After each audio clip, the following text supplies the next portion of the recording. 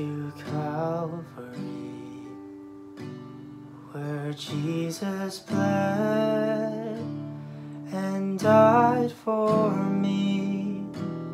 I see his wounds, his hands, his feet, my Savior on that cursed tree.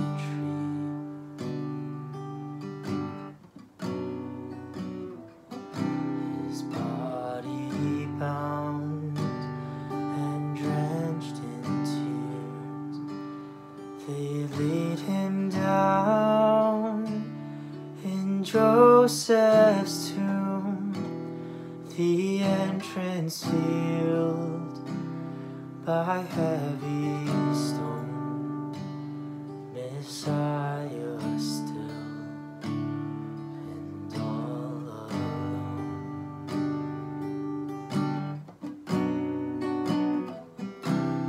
Oh, praise the name of the Lord our God. Oh, praise his name forevermore. For endless days we will sing your praise, O Lord, O Lord our God. Then on the third, at break of dawn, the Son of Heaven rose again. Oh, trample death, where is your sting? The angels roar for Christ our King. And oh, praise the name of the Lord our God. Oh, praise his name forevermore. For endless days we will sing your praise, O Lord, O Lord our God. He shall return in robes of white, the blazing sun shall pierce the night, and I will ride among the saints, my gaze transfixed on Jesus' face.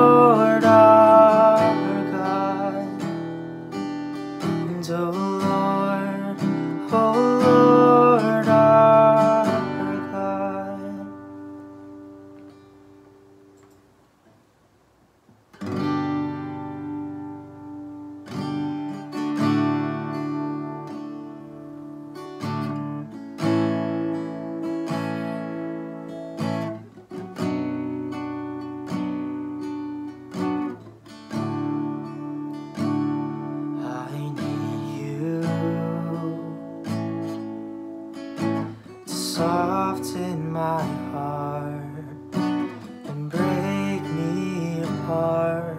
I need you to open my eyes to see that you're shaping my life. And all I am, and I surrender. Give me faith to trust what you say, that you're good and your love is great. And I'm broken inside, I give you my life.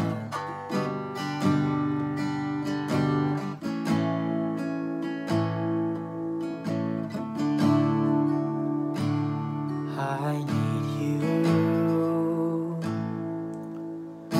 to soften my heart, to break me apart.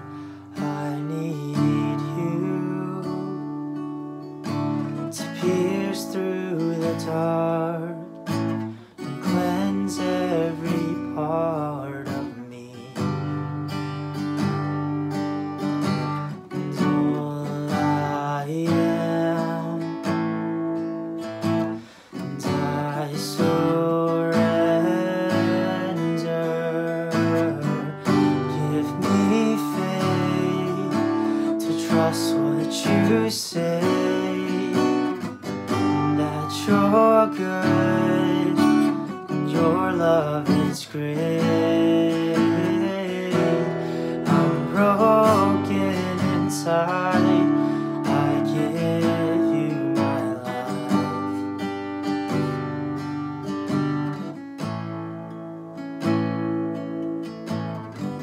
And I may be weak, but your spirit is strong in me. My flesh may fail, my God, you never will. And I may be weak, but your spirit is strong in me. My flesh may fail, my God, you never will. Give me faith to trust what you say, that you're good, your love is great. And I'm broken inside, I give you my life.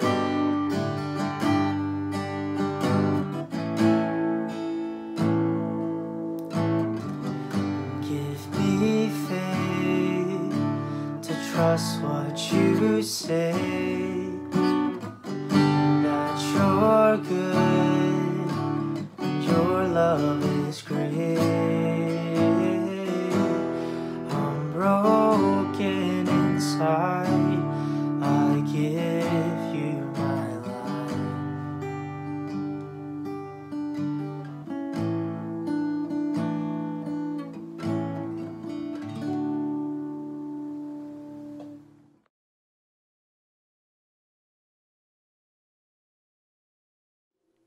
Hey, what's up, Youngnak Youth? This is Pastor Ohyoung back at it again for this week's sermon. I hope you guys are doing well. I miss you guys all, and I hope and pray that you guys are blessed by listening to the Word of God together. Let's pray and ask the Lord to bless our time. Father, thank you for this day as we gather as one church. And despite physically we're away from each other and we can't gather at our church building, Lord, we know that we are all in this together as one body of Christ and as brothers and sisters for the kingdom promise. So Lord, I pray that you bless our time together as we reflect on your word. Would you remind us that we are deeply loved by our Father in heaven and that we ought to love one another as you have loved us first. In Jesus' name I pray, amen. So today's scripture comes from Numbers chapter 9 verse 1 through 14. Again, today's scripture comes from Numbers chapter 9 verse 1 through 14. Pastor Kevin kicked us off last week with a great start for the book of Numbers, and I know it's the book of Numbers and a lot of people freak out about it because I get it. There are a bunch of numbers and about people and the census and a bunch of names that you can't pronounce and all those things. But I really want to encourage you today that this book is filled with so many spiritual meaning pointing to Jesus Christ and how we ought to live and how we ought to do church together. So again, today's scripture comes from Numbers chapter 9, verse 1 through 14, and I'm going to read it for us. The Lord spoke to Moses in the desert of Sinai in the first month of the second year after they came out of Egypt. He said, have the Israelites celebrate the Passover at the appointed time. Celebrate it at the appointed time at twilight of the 14th day of this month in accordance with all its rules and regulations. So Moses told the Israelites to celebrate the Passover, and they did so in the desert of Sinai at twilight on the 14th day of the first month. The Israelites did everything just as the Lord commanded Moses. But some of them could not celebrate the Passover on that day because they were ceremonially unclean on account of a dead body. So they came to Moses and Aaron that same day and said to Moses, we have become unclean because of dead body. But why should we be kept from presenting the Lord's offering with the other Israelites at the appointed time? Moses answered them, wait until I find out what the Lord commands concerning you. Then the Lord said to Moses, tell the Israelites, when any of you or your descendants are unclean because of a dead body or are away on a journey, they are still to celebrate the Lord's Passover, but they are to do it on the 14th day of the second month at twilight. They are to eat the lamb, together with unleavened bread and bitter herbs. They must not leave any of it till morning or break any of its bones. When they celebrate the Passover, they must follow all the regulations. But if anyone who is ceremonially clean and not on a journey fails to celebrate the Passover, they must be cut off from their people for not presenting the Lord's offering at the appointed time. They will bear the consequences of their sin. A foreigner residing among you is also to celebrate the Lord's Passover in accordance with its rules and regulations. You must have the same regulations for both the foreigner and the native born. Amen. So today's scripture is concerning the Passover. And I know the word Passover is sometimes foreign to us because it is Jewish holiday they would no longer practice as Christians, but it still holds a great spiritual meaning for all of us. So the origin of Passover goes to the book of Exodus. And I don't know how well versed you guys are in the book of Exodus, but I'm sure you guys know the 10 plagues. And the 10th one is what? The death of the firstborn. Basically, God tells Moses that, hey, listen, I'm going to send the final plague and unleash it to the Egyptians so that after this, they will let you leave the land and go to the promised land. And every single firstborn in Egypt will perish. But this is how you avoid it. You are to go and slaughter a lamb and put its blood all over the doorpost of your house so that the spirit of the plague will pass over your house and no one will die. And the Israelites do that. Obviously, lo and behold, nobody perishes during the 10th plague. And God wants his people, as they come out of slavery and go into the promised land, to remember this beautiful day and celebrate it. So, Passover. What is the point of Passover and what do you do during Passover? Based on the scripture today and based on what we know about Passover, there are 3 things, guys, that I want you to really know and reflect on. The first one is who. Second one is what. And the third one is who. So it's very easy, right? Who, what, who. WWW, 3 dubs, triple dubs, right? Who are we celebrating? What are we celebrating? And who participates in the celebration? I'm going to start with the who are we celebrating part. Obviously, we celebrate God and what he has done, right? And what God has shown about himself in the time of Passover. During the Passover, as I said, God is unleashing his final plague in order to rescue his people. And that shows his character of justice. It shows his character of chasing after his people. No matter how dire the circumstances are, God is saying, I'm going to get my people into the promised land and out of slavery because I have greater in store for them. And the second one is, what do we celebrate? We celebrate the miracle that God has performed, that those who put their lives and hope in the blood of the Lamb that God has commanded to put on your doorpost, everyone survived and everyone experienced the deliverance of God. So in the Passover, you experience the deliverance of God and his faithfulness shown in the plague that set God's people free. Third one, who participates in the celebration? See, this is an important part in this chapter today, because the Israelites, they thought, well, it's for the clean people only, and it's for the Israelites by blood only. But guess what? God is telling them, no, no, no, no. It is also for people who are ceremonially unclean. It is also for people who share no bloodline with you guys. It's for the foreigners as well. In a sense, everyone that God is making an invitation to gets to participate in the ceremony of Passover. What does that mean? What does that mean for us as Christians?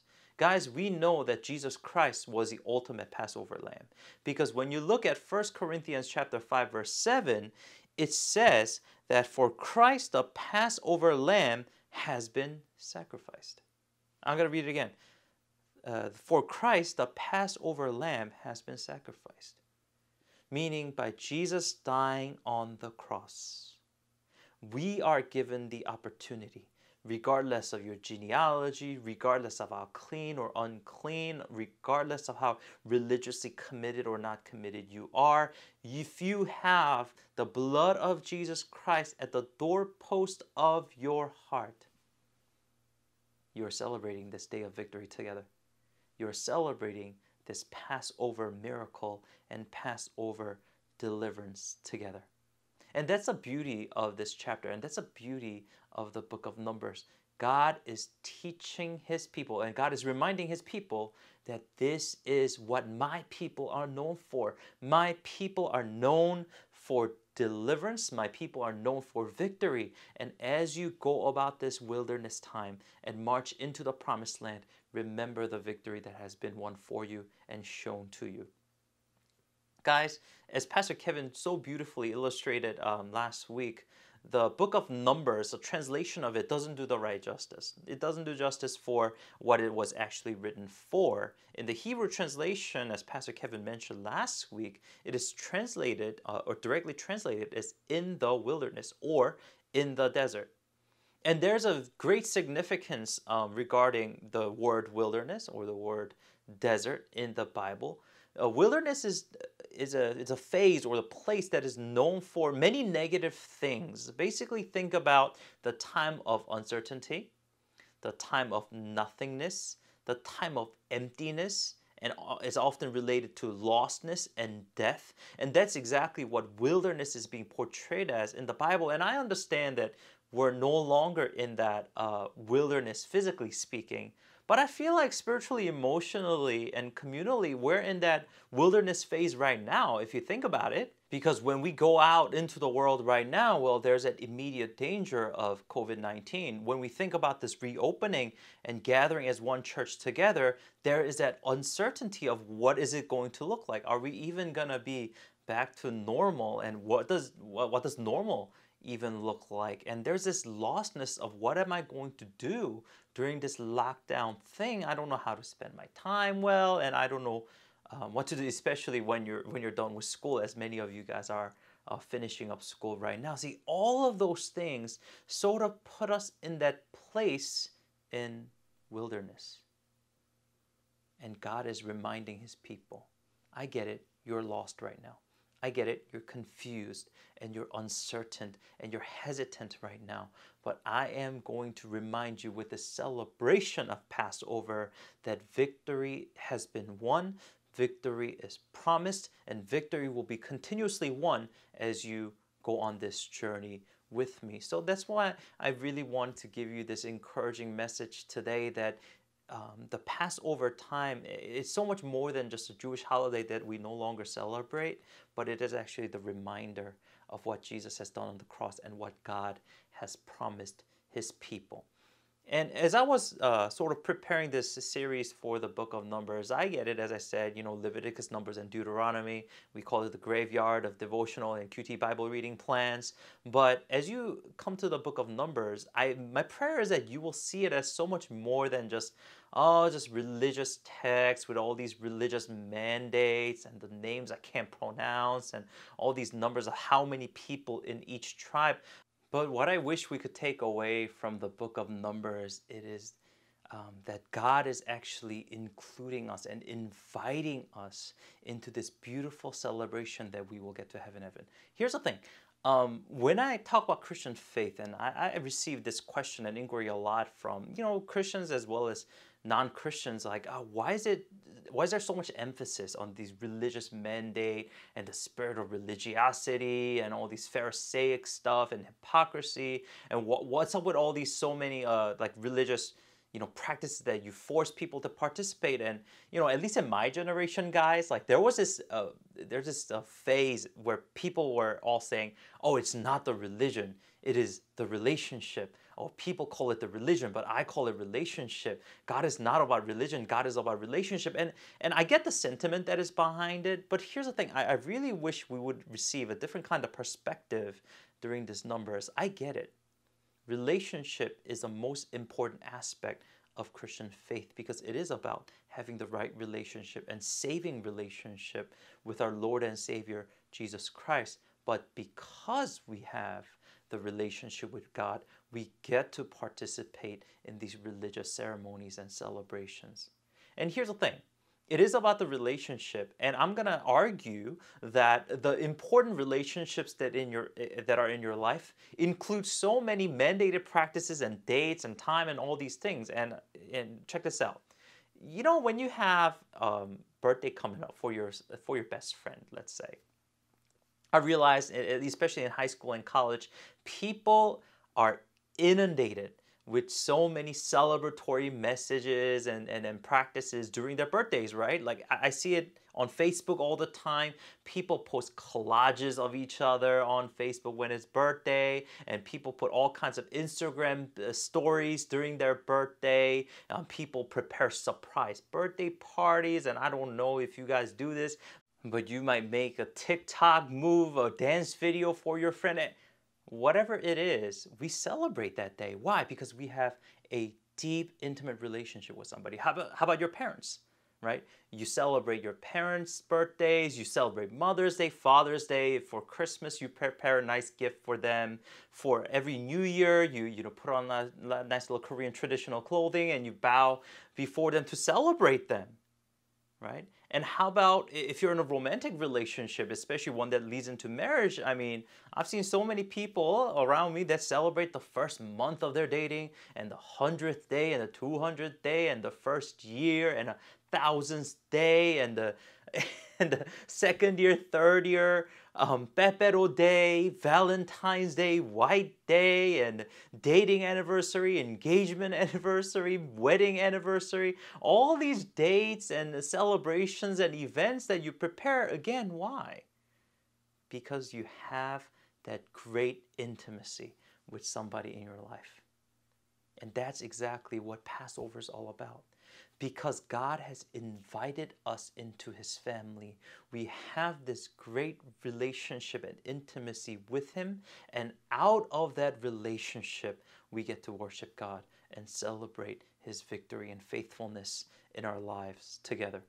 In a sense, that's what Christian faith stays apart and separates itself from all the other religions, because all the other religions are basically reminding you that you need to do X, Y, and Z, and so that if you have done enough of it and if you deemed yourself good enough at the end of your life, you may or may not have relationship with your God or whatever you've been looking for. But what we believe and what we have accomplished in the name of Jesus Christ is that because God has given us this relationship and invited us into his kingdom first, we get to participate, and we ought to participate in these religious activities and celebrations so that we will always remind ourselves that we belong to him, he belongs to us, and we are one in Jesus Christ together. So guys, that's why I pray that we will have a special meaning of what Sunday worship looks like. We have a special meaning of what Christmas and Easter and all these important religious holidays look like. It is so much more than these annoying religious mandates that we have to keep. It is actually a great celebration of victory that Jesus has achieved on the cross and in his resurrection. So guys, even as we gather through online means for Sunday worship for some duration of time, I don't know how much longer, but as we gather together, my prayer is that we will come with full excitement and joy of celebrating Jesus Christ together. So as you read the book of Numbers, these are the reminders that I want you to take away. You know, if you read throughout the chapter, what God is telling you is, you know what? For the unclean people, there is room for them to celebrate Passover. How about the foreigners? There's room for them as well to celebrate Passover together. And that's exactly who we were. We were unclean before the Lord, yet God invites us. We are foreigners before the Lord, yet God invites us into his celebration. And my prayer is that as people who are rescued by the grace of Jesus Christ, we will go outside and welcome other people who were deemed unclean, invite other people who are considered foreign in the kingdom of God, so that they will enjoy and celebrate the blood of the Lamb together as one family. So guys, as one family, as one body of Jesus Christ, I really, really miss you. I wish we will see each other again. But until then, let's go through this wilderness time in faithfulness and courage together, so that when we get together, it's going to be an amazing day of celebration. God bless you all, and let's pray. Father, thank you for this day as we reflect on the day of Passover and the invitation that has been made for even those who are deemed unclean and foreign to the kingdom of God. So Lord Jesus, we know that we too are invited to your house and to your family. And in practicing that, we will not going to take it as just annoying or mundane religious obligation, but actually an opportunity to celebrate your glory and celebrate the relationship we get to have because you saved us first. So God, I pray that you give us new courage and new reminder, new encouragement today, and we'll go through this wilderness season well in faith. In Jesus' name I pray, amen.